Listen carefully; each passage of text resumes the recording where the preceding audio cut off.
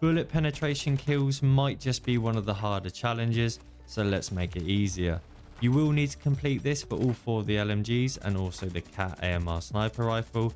So let's start at the most important place, which is to make sure you have the armor piercing rounds equipped, as this will honestly make a massive difference when shooting through objects. Next, I'd recommend unlocking the snapshot grenades, as seeing enemy through walls is not only handy, it's going to be easier to line up them shots. Switching to the engineer vest is going to give us an extra tactical, and make sure we have the ammunitions box also selected. The last step is picking the right game mode, and there's 2 that I'd recommend. I did mine and war, as it's not only great for leveling up and completing challenges, I was constantly playing the same map. Now what this meant was it allowed me to work out which spots were easily wallbangable and where enemies often are. The second game mode I'd recommend is Terminal 24/7, and the best spot is this middle counter here.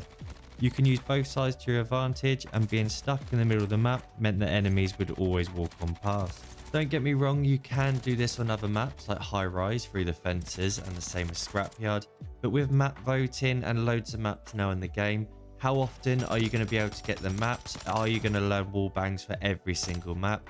Whereas 24/7 Terminal, you find the 5 or 6 spots that you really enjoy, and you're guaranteed to get wall bangs every single game.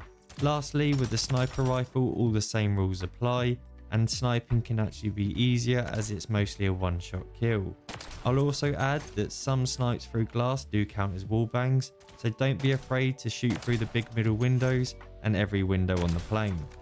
Thank you for watching. Please support the channel by liking and subscribing, and I'll see you in the next one.